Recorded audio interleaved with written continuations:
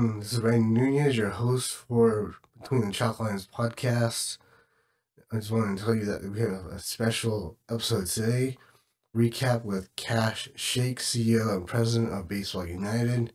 We talk a little bit about the showcase that he had in Dubai over the Thanksgiving weekend in 2023, so just a couple months ago. How that went, how that happened, and who was there. Rules and some stuff that happened, clarifying those. Some updates on things that have come up between then and now, like the retiring of Andrelton Simmons, because they actually drafted him in their league back in October. So talked about him and other things. Just want to get this out of the way now. The winner of the Brett Baty 2023 Topps Chrome rookie card is Ocean Cards and Collectibles. You liked and followed on Twitter or X. We can call it X now. So I will DM you on X and get your information. Used random.org. If you were wondering, the list generator, and then I used google.com for a roll, a D6 die, rolled it 6 times, got the number, and then generated a list of the people who were available to, or I should say, eligible to win this card. And Ocean Cards and Collectibles was the one on top. So you will get this card, company or person, when I get to you. Again, this is a special episode, and I will transfer that over to Kash and myself talking. Well, I will see you next week. So, speaking of the showcase, you have been working to get this league underway and happening for 2 years plus. Right. How was it to see this all come together and finally have baseball in Dubai with a crowd and with Hall of Fame players and future Hall of Fame players in, your group? You had, Nick Swisher, you had Albert Pujols, you had, I know, Barry Larkin. Yeah, man, Larkin, thank you. it was incredible, man. It was incredible to be able to finally, see something that we've been dreaming about for so long come into existence. A lot of hard work by a lot of great people trying to do something that never had been done before. And we were able to come together, do a lot of challenges, man, a lot of adversity, but be able to put on the first ever professional baseball games in the history of the Middle East and South Asia. We had 8 of our MLB legends with us on the field there, and then a couple more came towards the end, which was cool. We had 50 great players representing the game of baseball from 25 different countries, 8 prospects from the region that were inspiring their countries back home in Pakistan and India and Sri Lanka and Uganda and Palestine and Bangladesh. I mean, it was pretty inspiring, man. And we did a lot of things really well. We did some things that I think we can improve on, and we learned a lot. For just 2 games, we learned a ton, and now we're taking all that learning and trying to grow as an organization, mature as an organization, and keep rolling, man. No, definitely. I think it was a fantastic, product what you put on the field, and I have to say, Nick Swisher is your hype man. He is a great guy to have in the booth.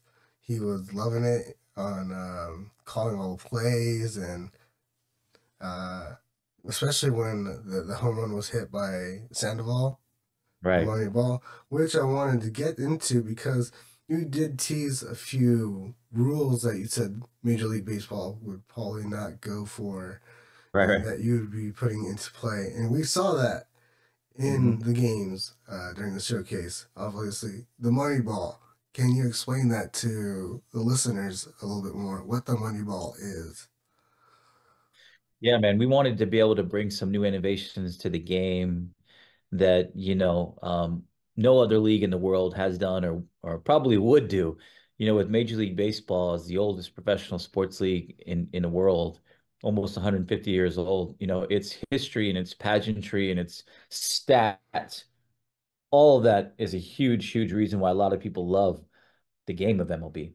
But it's also a reason why they can't do crazy things like create a 6-run home run like we did. Yeah. But with us creating things from scratch, we have an opportunity with our league to do some new things to try to attract new fans to fall in love with baseball, attract younger fans, and just get people excited. So the Moneyball was it was kind of my little crazy idea that half of our team liked, half of our team didn't like. Because it's a little bit out there in some ways, but it's awesome because every team in our league in every game gets three money balls per game, Okay. and and you can call the money ball when your team is up to bat, All right. and uh, and if the batter hits a home run with the money ball, it's double the runs. Yeah. So it's a really strategic use as our managers get used to it of like, you know, situational um, play with the money ball. Like for example, there was an instance when it was 9-2 in the bottom of the ninth inning, but because of the money ball, when one of our all-star teams got two guys on base, it was like, wait a minute, this game could be closer with one swing of the bat Yeah. because if it hits a home run, three-run home run becomes a 6-run home run. And on the flip side, the game was tight. It was a 2-2 game at one point, but then Pablo hits a home run with the money ball with two guys on. So that three-run homer became a 6-run home run. And, it was cool because we got over 100 million views of that money ball swing on social media. Everywhere around the world, there was news articles about it, and fans are debating: do I like it? Do I love it? Do I hate it? But that's what we want, man, because we want people to Definitely. talk about the game, and it's cool because now if you walk a batter or if you hit the batter, then the money ball stays in play. Okay. If there's an out or any other hit, then the money ball's out of play. Okay.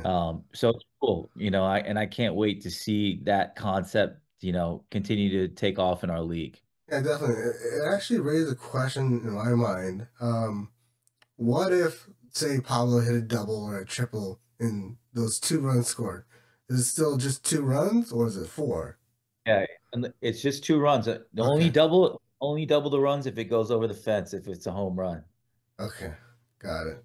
Yep. Thank you for clarifying that because that's been driving me nuts. I've been wanting to understand that rule in Yep. entirety.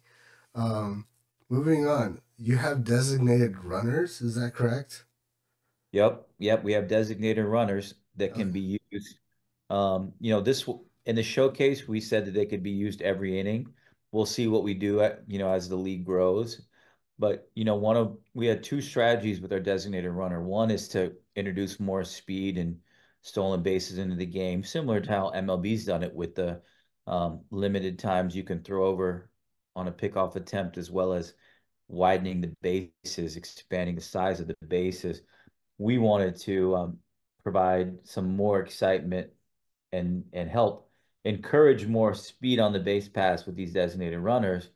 The other thing we wanted to do was enable some of these prospects from our countries in the region to be a part of it because, as you know, there's not a ton of guys yet that are ready to play at the professional level from India or Pakistan or Sri Lanka or Bangladesh, et cetera, around the region or the UAE. But there's a lot of fast guys out there who know how to, you know, run 90 feet, and so we felt like the designated runner rule would enable us to introduce some of them to the game, start to build a fan base in their countries. And what's pretty cool is, one of our um, one of our prospects from Pakistan, Wahid, ended up scoring the first run in the history of Baseball United when Wow. he was the designated runner, which is pretty cool. That Which is was pretty cool. Last for the rules is no extra innings. It's decided by a home run derby. I That's saw right. you say in the broadcast. Yeah, which I'm bummed we didn't get to show that in the showcase in only 2 games. But there was a time where I thought Yeah. we might end up going to the home run derby. So instead of going extra innings when it's tied after 9, we do a home run derby where each team selects 2 batters Okay. and they each get 10 pitches. Just 10 pitches, not 10 balls in play, but 10 pitches and you rotate. So, team A gets their guy gets 10 pitches, and then team B gets 10 pitches, and you go to the other guy 10 and 10. After those 40 pitches are done, whoever has the most home runs wins the game. If it's still tied, then it's a sudden death swing Oh off with wow. one guy going after another, which is pretty cool. So I can't wait till that one goes down, man, because it's almost like a penalty kicks in soccer, Yeah, yeah, or a shootout in hockey. Those are the things that get the most adrenaline pumping and most excitement. That's what we're yeah. pumped up about. Because I know we say we get free baseball here in the States, but in your league, you're literally gonna have to sit in your seat and wait and see who gets the most home runs, or if it goes to the second round, who gets the first home run for Right, the team. Um, so thank you right. for clarifying those rules. It was amazing to see that Sandoval 6-run home run in person. I was Yeah. watching on MLB.TV, so Awesome. that was amazing. Moving on. Well, our broadcast was a really cool part of what we were doing, Randy, because we were able to broadcast in 127 countries across 6 continents. And here in the US, we were on MLB TV, as you know, Fubo TV. We were, on the front page of Roku and Amazon over Okay. that week of Thanksgiving. And we were broadcasting in India and Pakistan and all across Africa, the Caribbean, France, the UK, Venezuela, all these great baseball loving places and new places that are learning the game. So that was a huge part of what we wanted to prove and show with our showcase games. Mm-hmm. Um, so I was gonna go to next was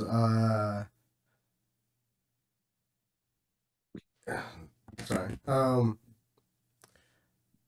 So I know that I said already that Nick Swisher seemed to have be having a fantastic time in the booth, but he's already the honorary GM for the Falcons, if I'm not mistaken. Would he That's right. consider going to the booth later on? You know what? Nick did an amazing job. He did an incredible job, and he was, so much energy, so much fun. So we'll see what Yeah, happens, man. See what he happens. had a ton of energy. We'll see what happens in the future. We got a lot of options, a lot of great people, but we're really proud of Nick on how he did calling the game, and really everyone as part of our broadcast crew did such a phenomenal job. Mm. Uh, so a month before that, you had your inaugural draft for Baseball United, and with the eighth overall pick was shortstop and Andrelton Simmons. He just announced his retirement from LB back in December. Does that affect anything with him and Baseball United by any chance? So far, no. Let's see. Let's see what happens. But right now, we're planning on him playing for the Mumbai Cobras still, which will be cool, which will be awesome. He's going to be playing in the Caribbean Series in a couple weeks down in Miami for Okay. Curacao. And then, so he still loves the game. He's an amazing, amazing ambassador to the game. Anderson is somebody that I saw working with the prospects from Sri Lanka, from Pakistan, teaching them mechanics, tips and tricks of the game from a Gold Glover's perspective when they were taking infield Yeah. practice and things like that. And no, I thought that was so cool to have someone that's won multiple Gold Gloves teaching No. these prospects, fielding technique and throwing technique, and so Anderton's got so much to give still to the game and so much passion for it, and he's a huge part of Baseball United. So I expect to see him out there on the field for us later this year. I do too. I think the move was more he was just done with LB and had other focuses in his life, like Baseball United. So Yep. um, I'm glad to hear that he was a good ambassador for your young prospects that are coming up through the pipeline. And that was another thing that I was going to move into. You teased again the addition of another few teams in 2024. Uh, do you Right. know when those will be released? The names and locations? We know what they are. We don't. I haven't decided when we're releasing them just yet, but but I'm excited about it, man. I'm excited about it because there's so many great cities in that part of the world. A lot of places that, most folks here in the States don't know a lot about yet.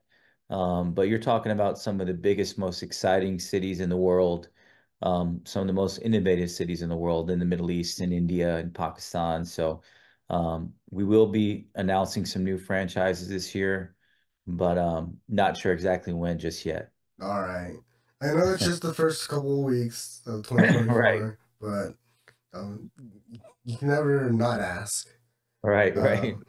Um, um, so I saw that you recently went to Japan and you met with the ownership of the Yokohama Baystars team. How was that? It was great. The Bay Stars are an amazing organization, um, wonderful history and heritage in that Yokohama Stadium. It's been around for a long time. Got to get a tour of the stadium, got to meet their head of baseball operations and their baseball team. Got a great friend, Watari, over there who's doing amazing work. So, and Trevor Bauer played for them this Yeah. past season, actually. So got to meet with them and also got to meet with the Yomiuri Giants, Tokyo Giants. So, and a lot of people call them the Yankees of NPB. Wow. So two really world-class organizations. Both those organizations were actually at our showcase. They had leadership Oh, rep at our showcase. Yeah, so I really appreciated them coming to see us and what we were building, and I wanted to return the favor and meet with them, catch them before spring training. And we got a great relationship with a lot of teams and franchises, executives in Japan. And Japan is, one of those places in the world where baseball is religion. And yeah, we're definitely. looking forward to continuing partnering with several Japanese NPB clubs. So there's a possibility of you, or I should say, Baseball United and MPB partnering up in some form in the future. Definitely. On the baseball ops side, on the player sharing side, and even on the event and exhibition side, it was December, as you mentioned, and I was like, hey guys, what about if I brought the Mumbai Cobras to Tokyo? Then we Yeah. played the Tokyo Giants in February. And they're like, February, you must be freaking crazy. That's only 2 months away. So they love the idea, but they're like, all right, man, we need a little bit of time to plan it out. But Yeah. Yeah. I like to move fast and try things. But I think That's there'll be, fair. I think there'll be a time where you see um, you know, some maybe even some exhibition games. Or maybe even some competitive games. One of the cool things, Randy, I saw is that we had a lot of different leagues reaching out to us wanting to partner. The Australian League, a lot of the Latin American and Caribbean league. So, um, you know, we're just at the beginning of what's possible for international baseball, and that's the exciting part. No, I definitely agree.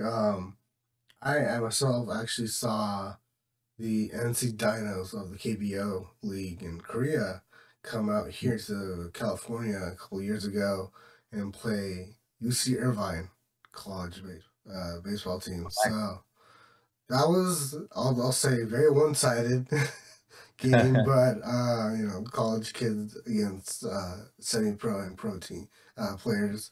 Um, Right. I saw Marcus Thames launch one into the darkness at that night.